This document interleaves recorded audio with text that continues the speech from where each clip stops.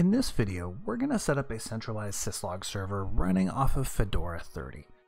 Now, I've done this before in a couple of different other distributions. Fedora has its own intricacies, so we'll see how that changes our plan.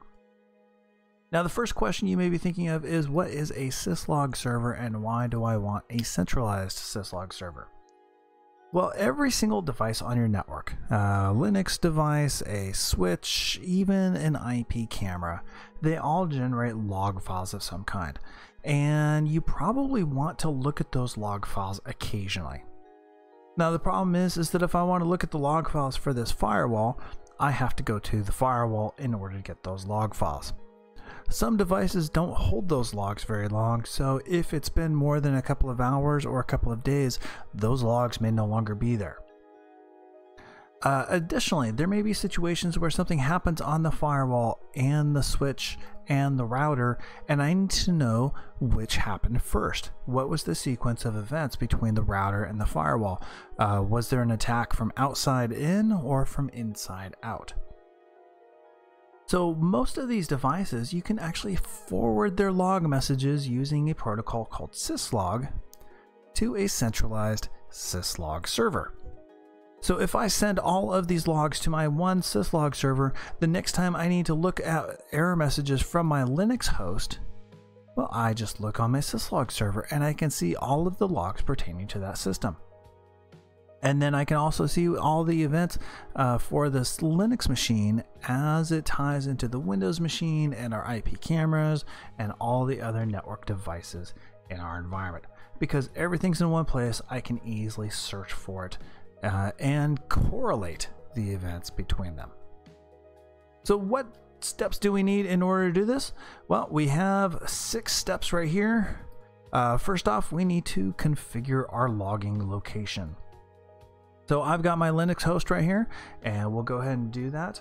I want to go ahead and store all of my logs in the /var/log/syslog directory. Now that directory doesn't exist already, so I need to, as root, go ahead and make that directory, sudo mkdir for dir, make dir, and I want var log syslog.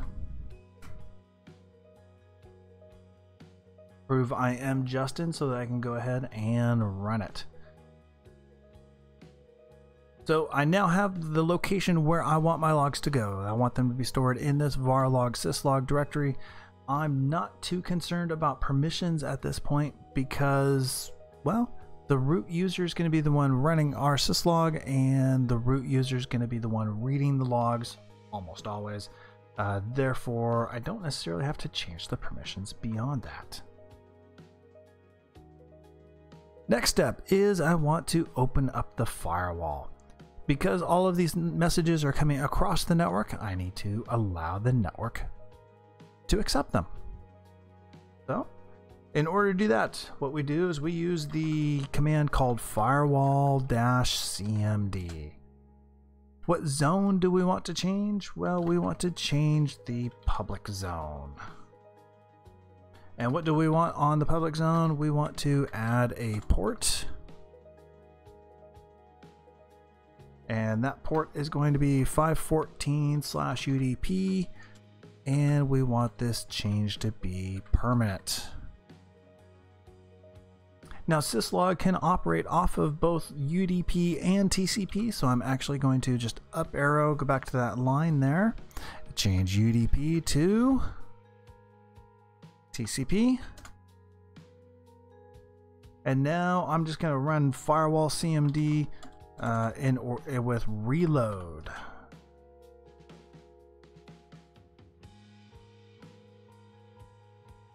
To make those changes take effect immediately. All right, we are step 2 down. That was open the firewall, configure the log location. Those 2 are down. The next step is to install our syslog. Again, an easy step. In order to install our syslog, we use the dnf install command with our syslog.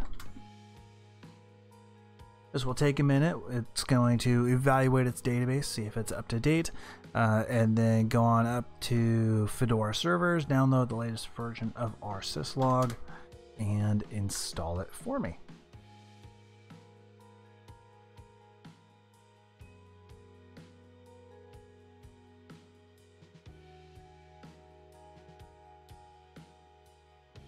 And while that's finishing, step number 4 is to configure our syslog, and this is really where all the magic comes. So in order to configure our syslog, the configuration file we need to edit. So sudo vi, because it's a configuration file, you always need to be running as root. And we want to edit the etc rsyslog.conf file. There are 2 edits we want to do in here. First off is we want to enable a couple of modules. The modules we want to enable are these 2 right here, one for UDP reception and one for TCP reception. So what we do is we just edit the last 2 lines out of each of those. So we remove the comment from in front of the module and the input, and from the module and the input. So this means it will now accept messages via UDP on port 514 and messages via TCP on ports 514. The next thing we need to do is we want to organize all of the messages that are coming in. All of these messages by default will end up in one giant file, which, hey, if we only have 2 or 3 devices, it may be perfectly fine, but if we have 200 or 300, then we might want to separate them out into their own separate files. I'm just going to scroll on down to the very bottom here, and I'm going to go ahead and add in my own rule. What I want to do is I want to create a template. This template I'm going to call per host log, and I'm going to say that I want it to store files in /var/log/syslog, and then I want it to name that file off the host name that comes from the syslog message. So what this will do is it will create a file in var/log syslog, and then it will store any logs based off of the host name of the log itself, or from the logging message. So once that template is created, now we have to put some logic in here to tell it to actually start using this template.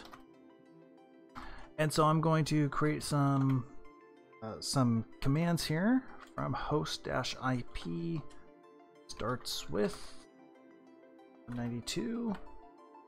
So what this is doing is this is evaluating the from IP for the host, and it says, hey, if you start with 192 dot. So my network is 192.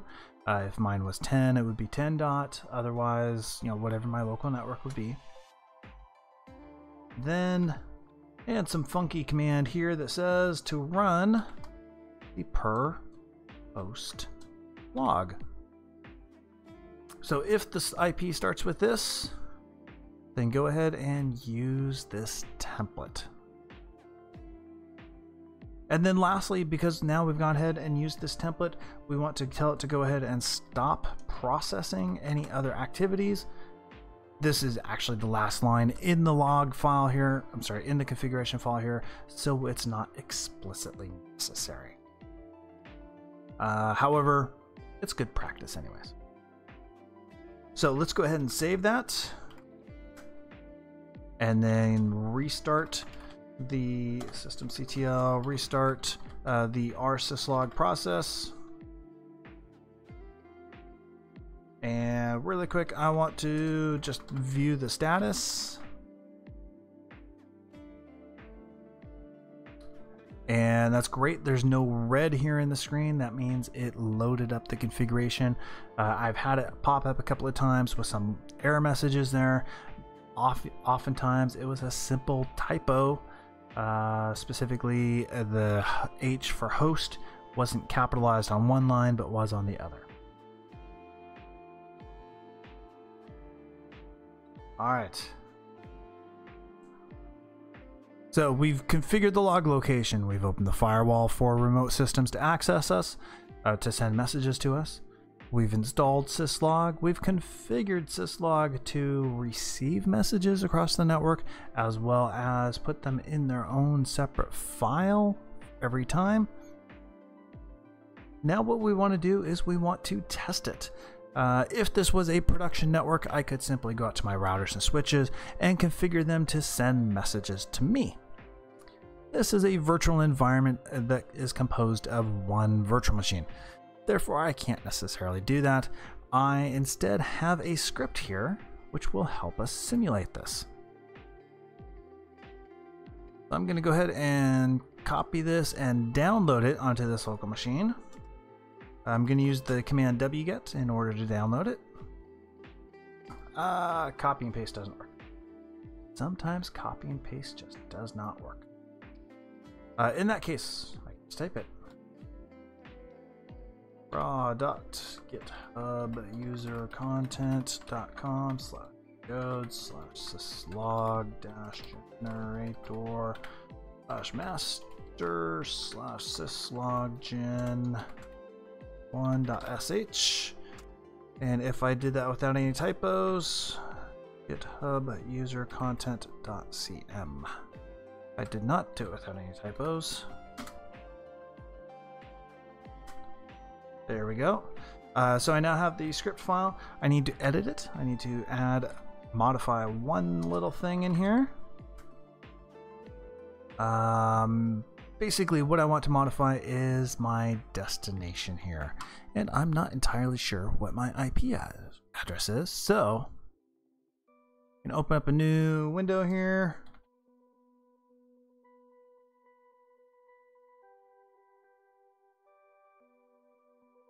ifconfig tells me my IP address is 192.168.0.121, and so that's what I want to change my destination to.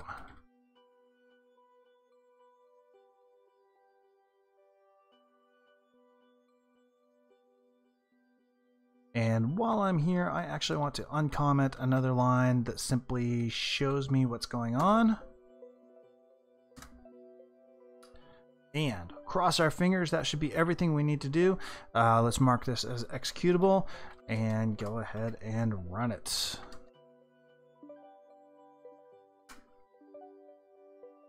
So this is echoing out exactly what it's doing. It's going ahead and running netcat. It's sending to my IP address on port 514 UDP various syslog-esque messages. They're very basic messages, but they're messages nonetheless. In this other window, we should now be able to, as sudo, we should be able to view or do an ls of the /var/log/syslog folder. And there we see our log files are being generated. In fact, if I do an ls-l, then we can start seeing that the sizes increment over time. So there we saw, let's see, 192.168.190.2 went from 338 bytes to 470. So basically what's happening is all these messages are coming in. They're simulated. They're really, really boring messages, but they're coming in theoretically from different hosts, different sources. Our syslog server is receiving them and is now organizing them into their own files. And so I can actually tail one of these guys with the /follow switch. And we'll see as the messages are coming in from .2 there, our logs will increment. And by this way, we can actually watch just those error messages for those devices we want. Or we can look at all the error messages across all of the devices based on our timestamps or any other method that we might. So it was a success. That's great. The one final step that's remaining is to set up log rotate. So by default, these log files will grow and grow and grow and grow, and a couple of weeks or a couple of months or even a couple of years from now, our system will crash because the hard drives are full. In order to fix that, there's a program called log rotate, and you just tell it, hey, look in this directory, rotate these log files around and on a daily basis, and then delete the old ones. So that's what we want to do.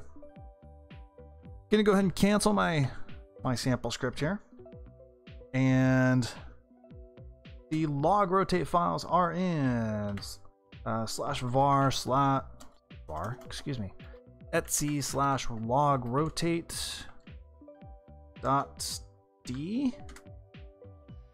and you can see all these services here that all have different log rotate sessions. There is one for our syslog, so I'm going to actually copy that. Let's see, log rotate.d. I'm going to, as root, copy the r syslog and just call it syslog. The file name in and of itself is not important here.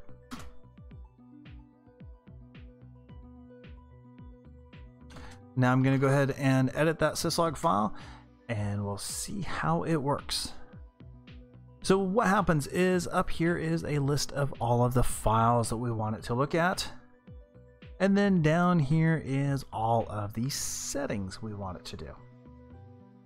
So we don't want our new file to look at these logs right here because we already have something that looks at those logs.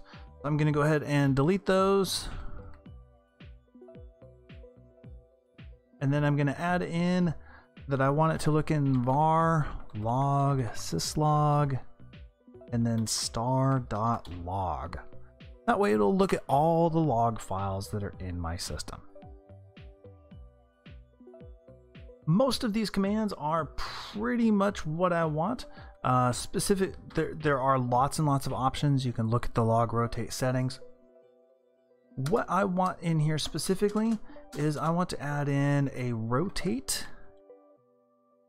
365. And what this means is it will go ahead and it will rotate all of my log files for 365 iterations. And I want it to do that daily.